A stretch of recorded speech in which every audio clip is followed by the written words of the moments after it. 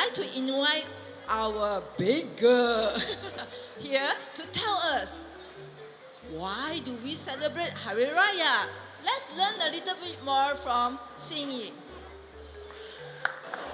Give her a round of applause. Yeah. Ladies and gentlemen, please welcome Ying. Hi everyone, good afternoon and welcome to Paradise. My name is Ying. I am 11 years old. My goal is to be a dynamic speaker warrior. Let me start by wishing everyone Selamat Hari Raya. Now, why do we celebrate Hari Raya? We all know that Hari Raya is around the corner and that all our Muslim friends are preparing for the celebration.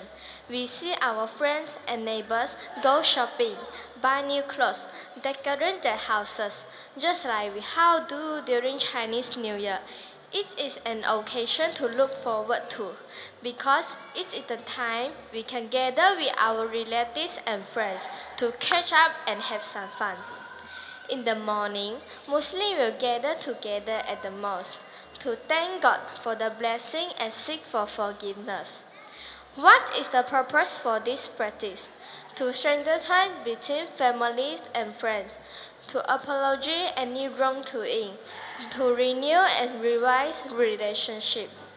The full Hari Raya greeting is Selamat Hari Raya Maaf Zahir dan Batin, wishing you a joyous Hari Raya with sincere apologies.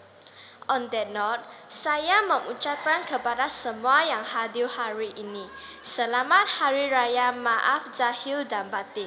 Terima kasih. Terima kasih. Well done. Yeah. Like I said, we are Malaysians, so we need to know our multiracial culture. Thank you.